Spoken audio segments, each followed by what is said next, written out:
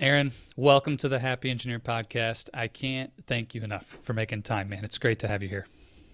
Zach, thanks for having me, buddy. I've been pretty fired up to do this interview. Things going well Oh, for it's you? it's never been better. It's never been better. And the feeling's Good. mutual ever since our first chat. I will Uh, acknowledge you for a moment, Aaron, that I've talked to thousands of people in my lifetime, and there's only a handful where in that first 15 minutes, I really deeply feel heard and connected and appreciated mm, by that person. One of them was Stephen M.R. Covey, Stephen Covey Jr. He's someone who stands out mm, for me. And you're in that mm, category. I just deeply wow. was moved by our first conversation. So Wow. thank you Well, I for being here, appreciate man. that. This is awesome. Does that mean I need to send you like $50 or something for saying such a kind remark? You put me in the same paragraph as Stephen Covey. I may send you 100. I don't Well, know. you We don't need may to send go. me anything, but Uh, I really do mean it. There's certain people who just have that listening Thank you, ability, Ray. and you bring so much Yeah, wisdom. So, and yeah, and that thanks, Ray. said, Aaron, one of the things you told me when we first met that I wanted to start with, because I think it's important for the context. The engineering leader listening just heard this preview with all your resume and who you are, and it's a pretty impressive roster of accomplishments. But you mentioned to me that you grew up poor. Yeah. And I was wondering if you'd be open to sharing us what that was really like for you. I grew up in Nashville, Tennessee. My dad was a great man, high character, very honest, man of integrity. My mom was the spiritual leader of our family, grew up in church. But my dad had no aspirations to work. He was good. He wanted to hunt and fish on the weekends, and he was good to the family, right? But he had no aspirations to work. And I remember, I don't want this to be the rags to riches story, but you asked the question. So, just for context, we grew up, there were four children. I'm third, older brother, older sister that passed away this past January. And then I've got a younger brother, and I'll be 62 in March. So, when I was a child, I remember certain things, a lot I don't remember, but some things that really stood out. And this will frame what we're talking about. I remember my dad as a general contractor. When I say general contractor, that sounds like really impressive, but he was the guy that dug the footing for the house, like with a shovel, Wow. not a backhoe. And then he poured the concrete. He built the house like with a hammer. A lot of people don't even know what a hammer is. It's all air guns now, right? With a hammer, he drove every nail to Wow. build the house. And so physically, he was much of a man, right? Very strong, really took care of himself physically. But I remember during the winter how we would go to our pantry to get things out to eat. And my mom during the summer had put canned goods in our pantry and nailed a board over it so that we would have something to eat in the winter. And I Wow. remember watching my dad, he had to roof a house once, and it was during the winter, and he had to sweep the snow off with a broom and then get up and tear the roof off and re-roof the house. And I remember that was a real pivotal moment for me because I remember thinking, I don't want to work that hard physically, Hmm. right? It wasn't that I was lazy. It was just that I didn't really know what was out there, but I knew there was more than physically working that hard. And then when I was 7 years old, we lost our house in bankruptcy. Like they came and Oh, repossessed our wow. house. This is a house now that was 600 square feet, two bedrooms, four children. My dad gave $6,500 for this house, and then they repossessed it. And I remember moving in with our cousin and living there until we found a house just north of Nashville in a little bed and breakfast area called Madison, Tennessee. And I remember the house, and I remember hearing the conversations with the landlord how the rent was $60 a month. So you can imagine what this house looked like for $60. And so when I turned 13, my dad asked me if I wanted to help him on a summer project. And my first question was, can I make some money? And he Sure. said, yes. And so I went to work helping my dad turn this beauty shop into a pawn shop. And I didn't even know what a pawn shop was. When we finished it in 3 months, I asked the owner, hey, could I work here? And he started laughing. He said, what would you do? You're like 13. And I said, I'll do whatever you want. I'll Anything. sweep, I'll clean up, I'll wipe these showcases off. I don't even really know what you do, this business is a mile from my house and I can walk here or after school. Mm-hmm. So he hired me, like shortest interview in history. He hires me to work there. Wow. And really, from that point on, Zach, I worked every day my entire career. And so God was really good to me. Made some real aspirational goals as a young man. I won't take you through all those. Some of them sound like I'm boasting, and I don't mean for them to be, but we opened our first business when I was 18. Robin and I got married 2 weeks out of high school. Wow. And I said, Robin, we can't mess this up. Like, I may never get this chance again. And then, when I was 27, I sold out to a Fortune 500, and that gave me kind of a springboard to do some other really cool things. It's really amazing. So that's where my journey started. So if I can back up to those childhood years and a couple of those formative moments, what were the mindsets that growing up in that environment placed in you? Any beliefs maybe that you still hold to this day that were really formative? What were those? Yeah. It's funny. My daughter and I've got a daughter that'll be 40 her next birthday, and another daughter, it's 37. And my oldest daughter and I were talking about this very thing. And it's kind of funny. A lot of you can't see this, but Zach, you can see it. Like, I carry a money clip with cash, and in the console of my truck, there's a couple of packets of money, and I've got some money in my house. It's like, I don't want to be broke. Mm-hmm. And I know that if I can physically see that, because I remember as a kid, like, we didn't have any money, but I didn't really realize at that time how poor we were. I didn't think about it then, but all I thought about was how hard my dad was having to work, and then things that we didn't get to do, and the clothes that we had to wear. But I sound like I'm throwing my parents under the bus. I'm really not. They tried hard. See, the difference then and now too is when I was a child being raised in the 60s, it was all about survival. It wasn't about personal and professional development. And it was about mere survival. And I just remember thinking when I was a kid that I wonder if there is another way. And if there is, I'm going to work as hard as it takes to get there. So it embedded in me a lot of grit and determination and perseverance. Yes. And I think a lot of the kids miss that today as a result of, like, they've always been in a comfortable environment. They don't really have any significant tasks. They don't really have to do anything. I was going to do a little rant this morning on a Facebook Live about that very topic. It's about, we're doing our children an injustice by not requiring them to do some significant task and get a job and make their money and save it and et cetera. I know that's not where we're going on the podcast today, but that's still I just remember how important it was that we pitched in as a family. We did things as a family, and we really work hard. So I'll have to say I attribute the level of grit and determination and perseverance I have to today as a result of that. Aaron, on the topic of grit, just following the thread wherever it takes us here, but if someone did not grow up in an environment that created that in them from a young age, for better or worse, their parents didn't give them those opportunities, or they chose not to take them, whatever that situation was. How does someone curate and authentically become a person of grit and determination if it wasn't trained in from a young age? Is that something people can do?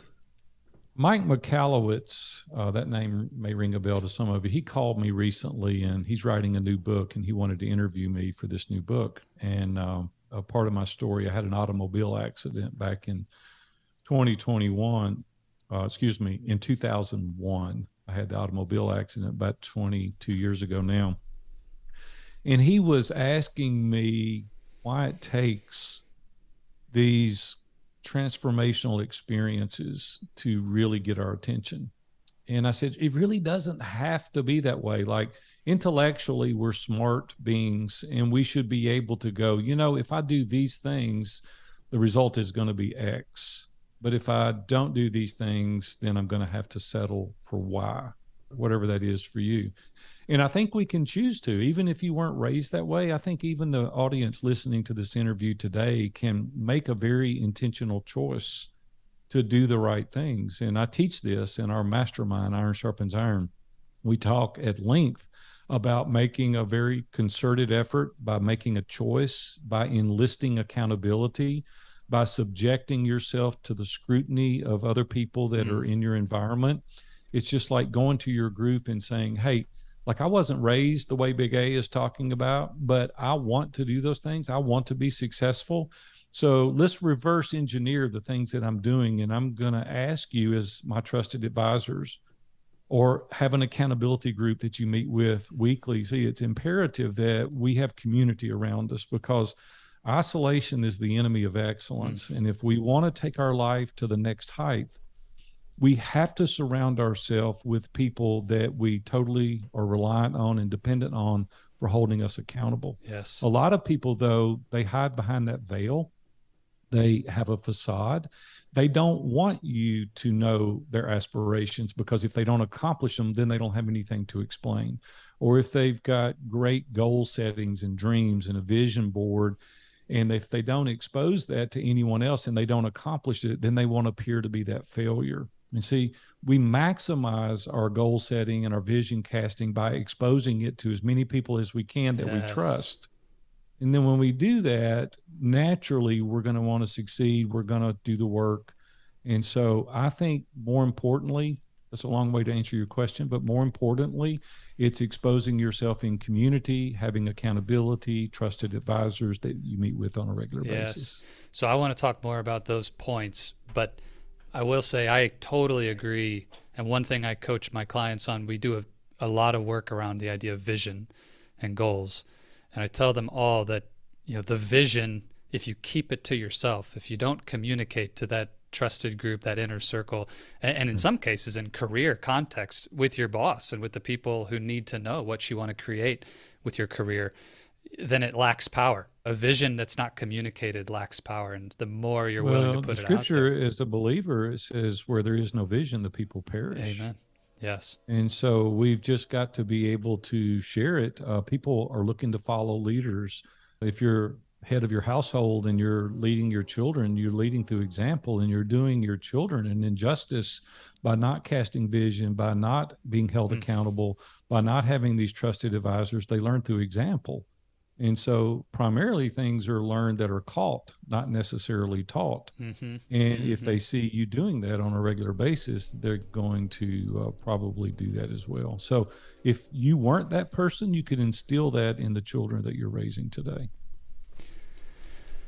Before I dig into what it takes to succeed in these areas, I want to really quickly go back to something you said that really struck me, and I'm just curious.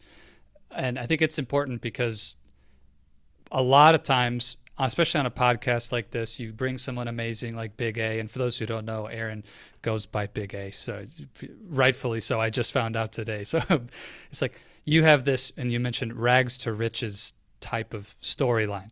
And people can sometimes become a little disenchanted by that. Or maybe that's what they're seeking. They just craving to have their own rags to riches story. But you made a comment like, I don't want this to be seen as a rags to riches story. And I'm wondering if you can tell me what prompted you to say that. I don't want this to come across that way. Why is that? Yeah, what I've been trying to do, Zach, is make the interview less about me and more about application to the listener. And so a lot of people were raised in a blue collar, white collar environment. They've had ample opportunity. They can't really necessarily relate with that. But you hear a lot of people today saying, I was broker than a convict and now I've got more money. I know it, I don't want it to be that kind of story. The only reason I even said that is because you asked the question to give it in context, kind of where I came from.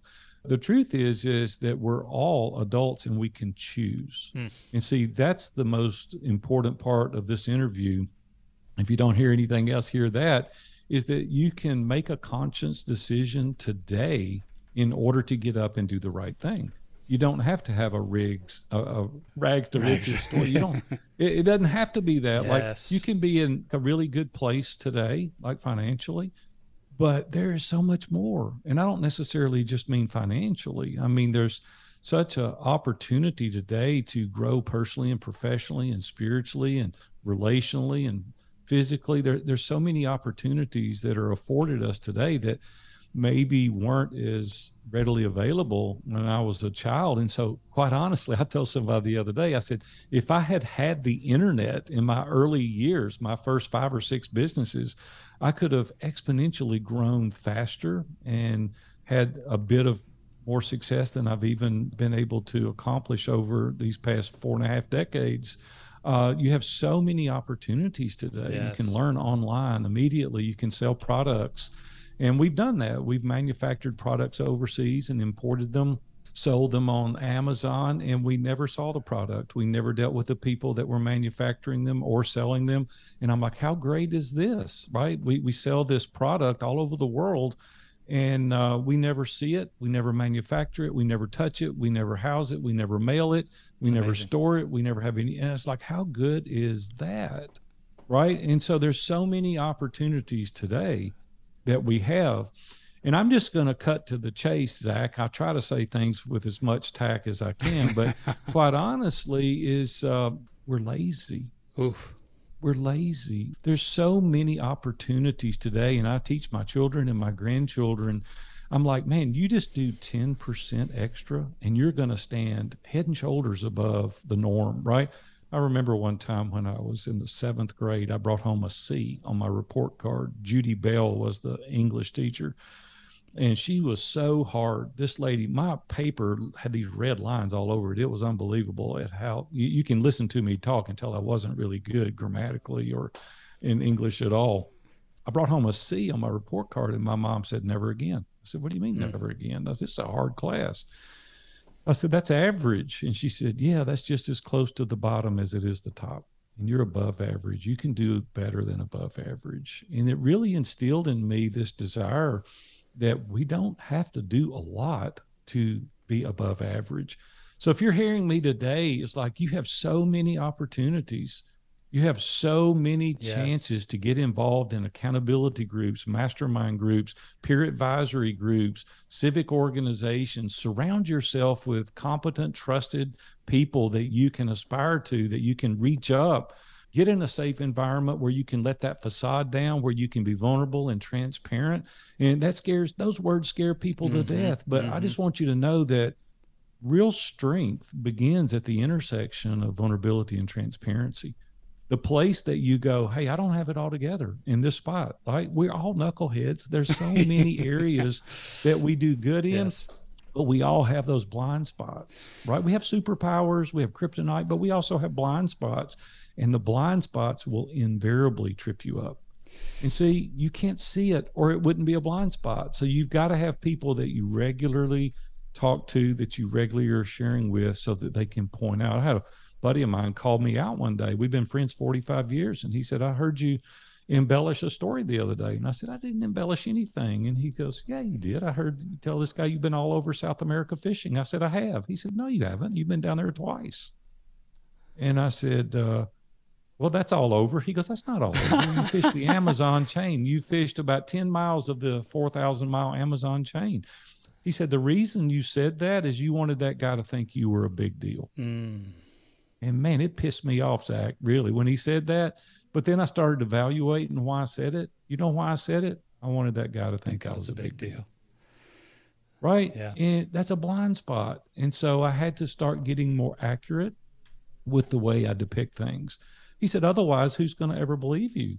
When they find out that you're embellishing stories, they never know if it's this way or that way. And so, listen, I could stand here the remainder of the interview and tell you blind spots that I have, right? Because I've been in a mastermind group now for 25 years, every week for 25 years.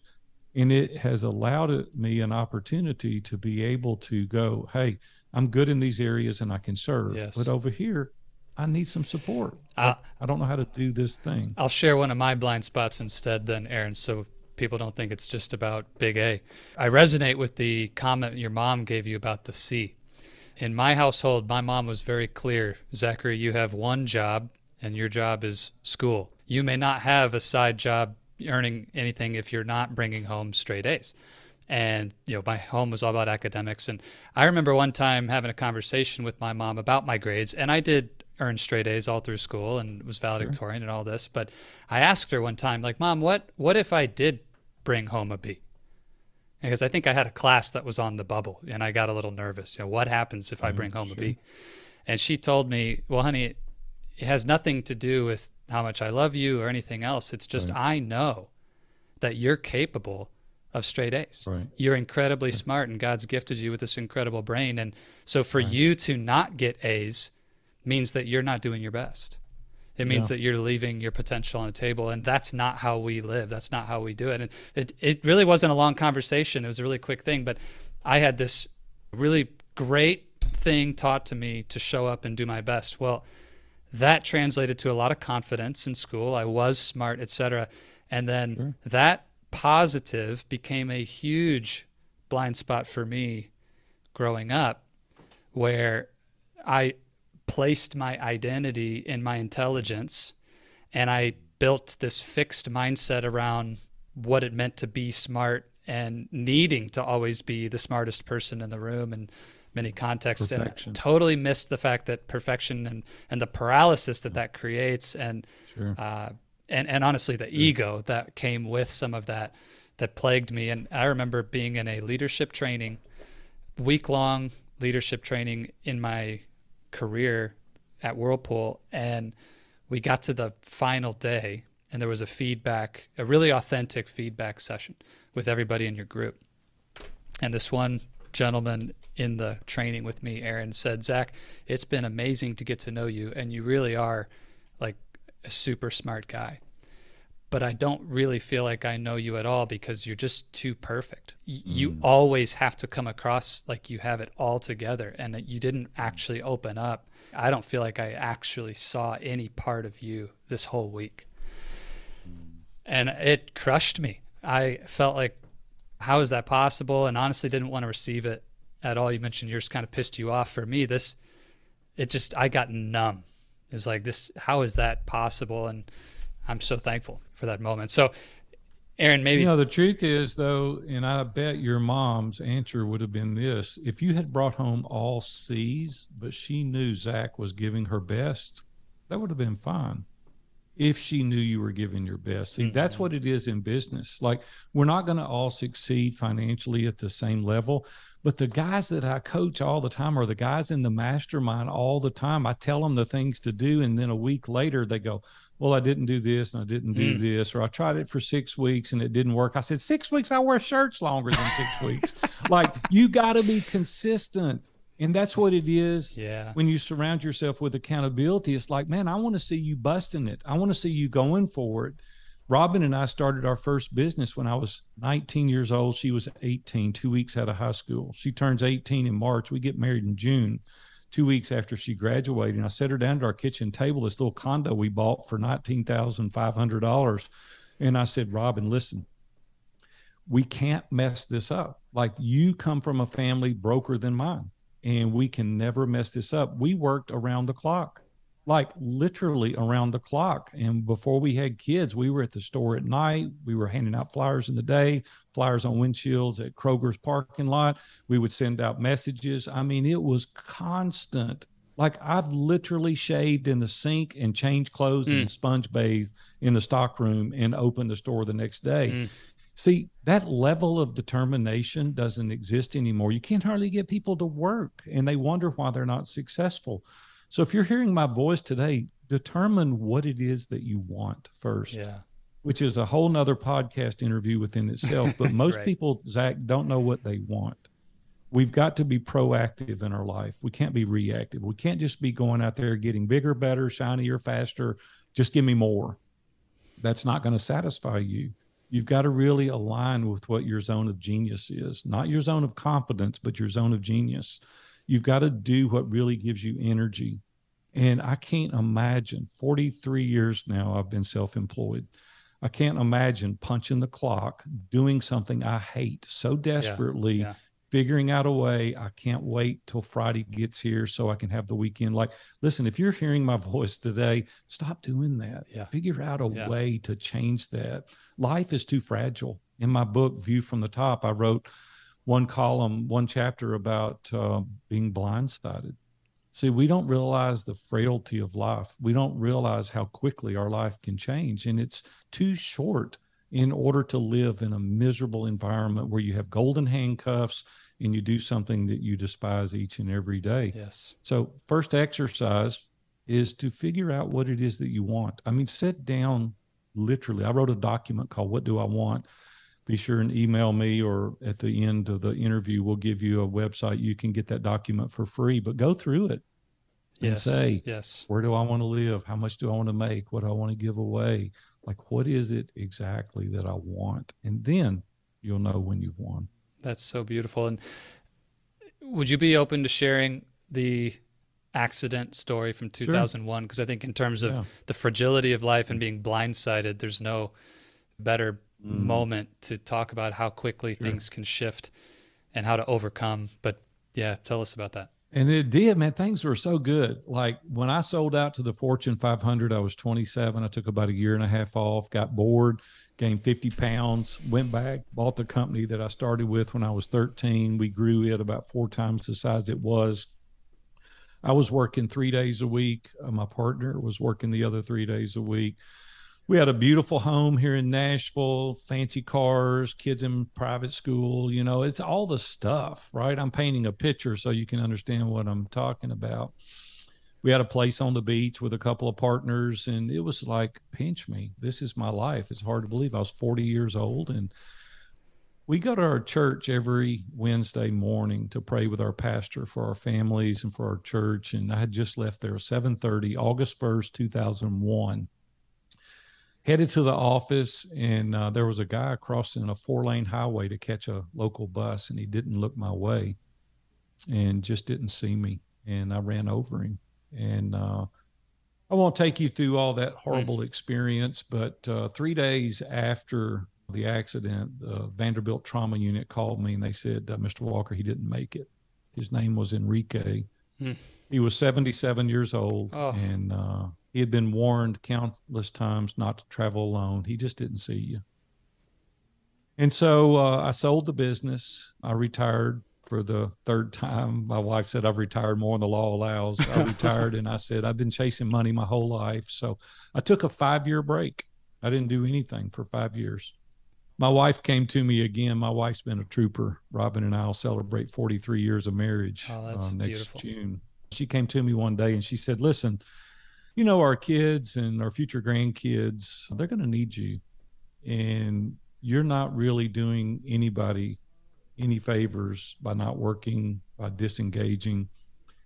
James Ryle called me on a Saturday morning. He was a Promise Keeper speaker. He was in our mastermind group. Dave Ramsey had invited me years ago to be in his mastermind group. And we met in Dave's office every Wednesday from about 7 o'clock on to about 8:30.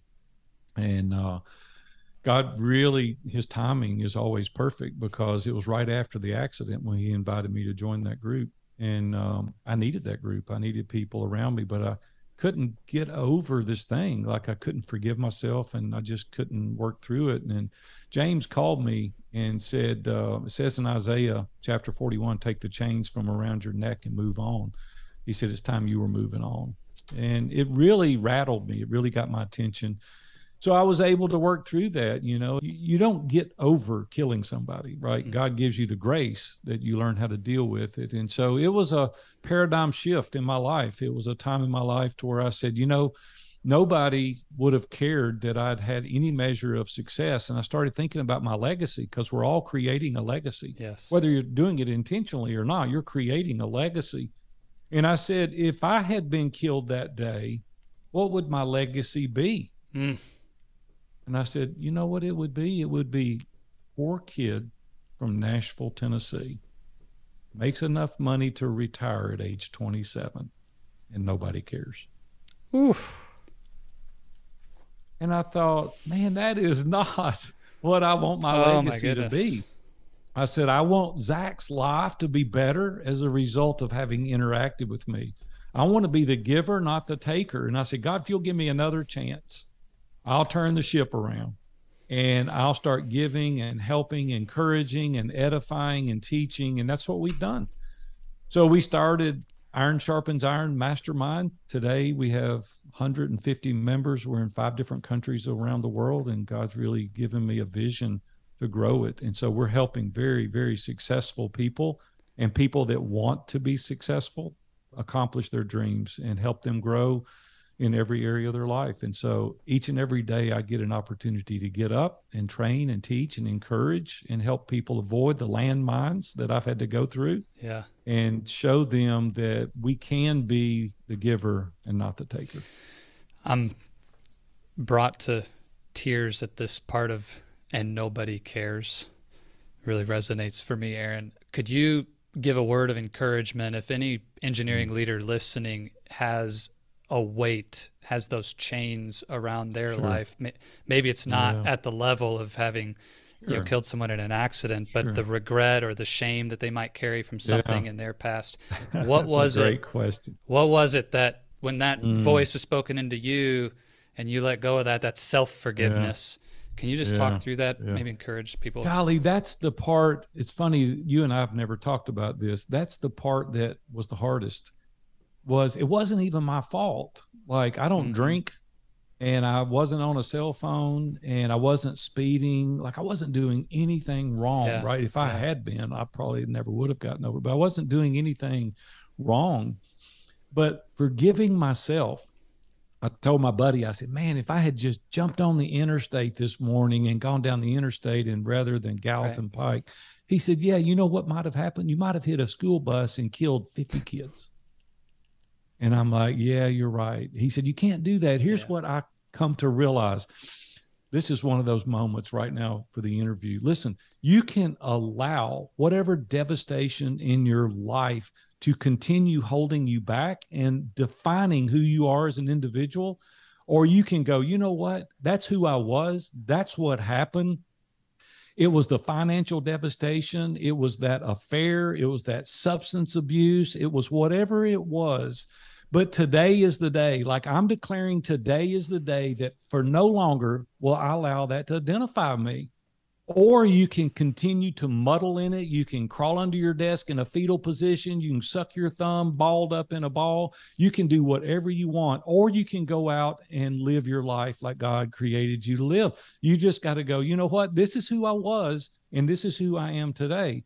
And my wife came to me. She grabbed both shoulders, and she looked at me, and she said, we need you. Like, we need you to get over this. And I was like, man, she's right, because she didn't sign up for this. My kids didn't sign up for this. My peers and colleagues didn't sign up for this. I got to bring my best self in order. Nobody can be me but me. And so I said, I've got to make a decision consciously today. So if you're listening to my voice today, I don't care what it is. If you've killed somebody, whether you've had an affair, whether you've had drug addictions, alcohol addictions, whatever it is today, that's not who you are today. That's who you were. So we went through an exercise. I normally don't share this, but I'm going to share it. I feel compelled. A friend of mine told me that there's an exercise he did because I couldn't get over it. I couldn't let this thing go. And he said, here's what we did. And he said, I suggest you write a letter to yourself with this offense, whatever it is, you fill in the blank. And he said, get together with friends. And as I've mentioned a number of times in this interview already, I'm Christian by faith. So I got together with 6 of my friends. Robin wrote a letter and I wrote a letter. And it was February 23rd of a given year. And we burned those letters. Nobody read the letter. I wrote the letter, put it in an envelope. My wife wrote a letter, put it in an envelope, and we burned it. We had praise and worship music. We had prayer time. Wow. And we said, never again are we going to deal with this issue. It is not going to define us. So I can point back to February 23rd of that year that I let it go. And it has so relieved me. It has so given me the ability to point back and go, that was then. Yes. And this is now. Yes. See, this is not a trial run. This is not a practice run. This is our life that we're living right now. And are you going to squander it? Yes. Or are you going to maximize it? And I just consciously made the choice that I was going to go for it. And I want to tell you, man, these past 2 decades have been the best 2 decades of my life. I don't want to repeat the school. Yeah. I don't want to do it again. I agree. Right. I learned the lesson. And that's the reason I do these interviews. I want these other people to let this stuff go, man. Go burn it. I really appreciate you sharing that. And I love when you take a bold action along with the choice and the declaration. of a new identity. And in the spirit of things I've never shared, one of my moments, people who know my story, I divorced as an adult and had a really, really challenging time right after that, in depression and embarrassment and shame. And, I allowed all of the weight of that to become my identity for a period. And my moment of decision that I wasn't going to let that divorce define me, I took my wedding band from my first marriage. It was wintertime, and went out to the St. Joseph River here where I live. And same thing, it took that ring with me and had a time of prayer and fasting and just a declaration of the fact that this was my past and not my future. And I hurled that ring out onto the ice, and I could hear it. It was a totally silent morning, really early, still dark out. I could hear the ring kind of clink, clink, clink, clink, like disappear. And, it's at the bottom of the river now, but it's just powerful. So I hope the engineering leader listening is encouraged to make that choice and to start living it. One more thing I want to get your experience and expertise on before we wrap today, and this is just so powerful. We probably could end the interview 20 minutes ago. It'd be powerful. But you mentioned accountability several times today. And I feel like even with my clients, and we have a lot that we do in the spirit of accountability, but for many of us, I don't feel like we really understand what true accountability is and its power and effect and its leverage in our life. And if anything, sometimes it's seen as something that is a crutch, or it's because I'm weak that I need this. And it's like, I wish I could just do it on my own. I don't need all these other people. Can you just speak to accountability and really what that looks like and its true power and effect in our lives? You got to make a determination of whether it's going to be real or a facade. Just under 30 years now, I've been meeting with an accountability group. Chris Freeman, Hugh Morris, Randy Butler. We meet 6:30 every Monday morning, and we have been now for just under 30 years. Wow. This particular group, we've been meeting for 15 years. I've worn out 2 other groups, and we get together every single week, and there's nothing in my life they don't know. Nothing. They know my finances. They know about intimate relationships. They know about my thought life. They know about my superpowers, the kryptonite, the blind spots, everything in my life they know about, everything. And we meet every Monday, 6:30. We get together. We do life together. We also live in close proximity of each other. We vacation together. We've been friends for 25, 30 years. And some of you are like, man, I don't even know anybody that long. Right. But I didn't either at the beginning. You see, the important thing is that you get started, and it's not going to look exactly like I do it, but you have to design it. But what I wanted to do, Zach, was to be better. Like, I knew I couldn't be better on my own, because you don't know what you don't know. And you need people around you challenging you. And oftentimes men are confronted with things that women are not. Women are confronted with things that men are not. So for me, I can't have mixed gender, and it's got to be all men, because I need to talk openly and candid and out of respect. I can only do that with men. Women are listening to me today. Get a women's accountability group. I don't recommend that you have accountability with the opposite sex. I think that there's so many things that you need to talk about that wouldn't be really a safe move. A lot of people say, well, my wife or my husband holds me accountable. That's okay to a degree, but there's times, and Robin and I, as I've mentioned earlier, are celebrating 43 years. There's times that I need to go to these men and go, Robin doesn't get it. Like, she doesn't get it. She's not a man. Sure. Robin and I talk about things oftentimes, and she wants to understand. She's very supportive, but she's not a man. She doesn't understand how men think. I don't understand how women think. She needs women accountability partners, right? Because I know I drive her crazy. I'm a high D on the disc profile. Sure. I red line all the time, and she doesn't understand that. It's like, I don't get that. So my point is that everything in my life is an open book to these 3 guys. Yes. And they call me out. They encourage me. They hold my arms up when I'm tired. They lend me their strength. They lend me their support. They throw the flag on my BS. They're like, hey, no, this is not right. I've known you too long. If I need to go to them and say, I'm thinking about doing this, they have all the history. I don't have to catch them up. They know all the history, and they can say, no, this hasn't worked well for you in the past, or you should do this. Here's the thing, and it's very scary. Men primarily, it's very scary, but you got to make a decision. You got to either make a decision to hide behind your ego and pride and not let anybody in, or you've got to make a decision to let that veil down, be vulnerable, be transparent for the benefit of getting better. And so I just elected, I want to be better. I want to maximize it. I don't want to get to the end, Zach, and lay there on my deathbed and go, man, I should have done this. I should have done that. I wished I had been more vulnerable. Nobody lays on their deathbed and goes, man, I wish that I had been more private. I wish nobody had known me. I wish nobody does that. Right. Yep. We all say we should have let people in. I guess the bottom line is that I want to live life to its fullest. Yeah. And I can't do that alone. Isolation is the enemy. And if you're going to maximize life, you can go faster alone, but you can go further together. Yes.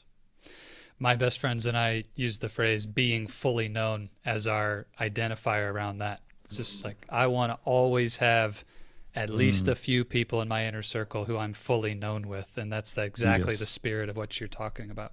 Yes. And I can tell you, isolation, you mentioned at the beginning of our interview, the enemy of excellence.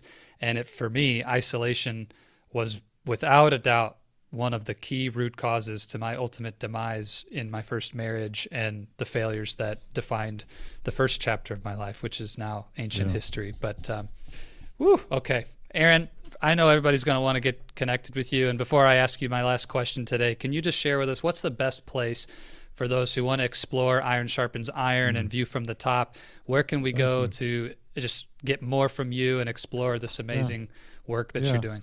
Yeah, we're on all the social media platforms, but the easiest thing to do, Zach, would be to go to viewfromthetop.com, like Victor viewfromthetop.com. My phone number's there, my email address. Somebody said your phone number. I'm like, well, if people are going to call me, they need my number. So my phone number is there. My email is there. All of our social media platforms are there. And just reach out, check us out. Listen, a lot of you have heard this today, and this is such a foreign concept. You're like, man, I don't even know where to begin. I would suggest going to viewfromthetop.com. There's an application there. You're not bound to it. It's not making any formal commitment, but it allows me and you to talk together, right? And there's never any arm twisting and high pressure. I don't believe in that because I want people in our community that want to be there. But if you just want to learn more and you're testing the waters and you say, hey, this sounds like a good way for me to maximize my life, reach out. Let's just have a conversation, but fill out that application. I'll call you and talk to you, and we'll see what it looks like. So reach out to us, viewfromthetop.com. Please do it. For the engineering leader listening, if your heartstrings are tugging or your mind, the wheels are turning, don't overthink this. Just take action. To Aaron's point, there's no commitment, and I cannot speak highly enough about Aaron, his leadership, and his team, and the work they're doing at ISI. It's tremendous. So with that, I'll always end in this place and love to hear where you take it. That great engineering, just like great coaching and the work that you do, I believe that questions lead, answers follow. And if we want better answers in our life, let's pay attention to the questions that we're asking ourselves. So for the engineering leader who's been with us in this whole chat today, who wants to experience that next level of success in their career, but also leave that legacy in their life that you talked about, what would be the best question that you would lead them with today? Yeah, you've got to ask yourself two questions. First of all, do you have the right mindset? Do you have a growth mindset, not a fixed mindset? Very important. You even touched on that earlier in the interview. And second of all is that we're afraid of failure. And I'm like, I don't know what everybody's so afraid of. You know, it's like, hey, if it doesn't work, it doesn't work. We'll do something else. And I just say fear missing an opportunity more than you fear failure. I mean, I could lay in bed at night and think, would it have worked? And I just want to go out there and try to accomplish the dreams and the goals that God has placed on my heart. And so I would ask myself, what is it that I really want? Do I have the growth mindset? And am I willing to do the reps? And if you're willing to do that, those are some of the hardest questions that you could ask yourself. But just have the can-do attitude. My mom would always say, can't, couldn't do it, and could did it all. And I was like, that's me. I'm fixing to do this thing, and I'm not afraid to fail. Fear missing an opportunity more than you fear failure. And you too can go out there and have a successful and significant life. That's so good. I really appreciate it. Well, Aaron, I just want to acknowledge you again for your generosity, your incredible work, and the legacy that you are leaving. We were chatting before we hit record today that there's thousands of interviews that you have brought your wisdom and your heart into the world, and it's such a gift. So thanks for sharing that with me and the Happy Engineers today. I can't thank you enough. Thanks a lot, Zach. It was fun, buddy. We'll see you. Hello, my friend. Zach White here again, and I wanted to let you know that's all we've got for this episode of the Happy Engineer podcast. Thank you so much for investing your time with me today. It is an absolute pleasure to be able to bring you this content. Just as a reminder, it would be amazing if you would subscribe and share this episode with any other engineers you know who may benefit from this. And if you're like me, I hope that you'll take some notes and, more importantly, take action. In our audio version of the podcast on Apple Podcasts and any place that you go to find podcasts, there's a little more content from me about this episode in the debrief. If you really want to hear about how to put this into action, I'd encourage you to go grab that. But thank you for joining us for the video version of our interview today. And again, can't thank you enough for helping us to get the word out about the Happy Engineer podcast and what we're doing. If there's any way we can serve you, would love to do that. Go find us at oasisofcourage.com or reach out to me on social media at Oasis of Courage. And don't forget again to subscribe and click the bell to have notifications of upcoming releases of new episodes of the podcast. As always, I want to leave you with this. If you stay in your comfort zone, you're not going to grow. So let's crush comfort, create courage, and let's do this.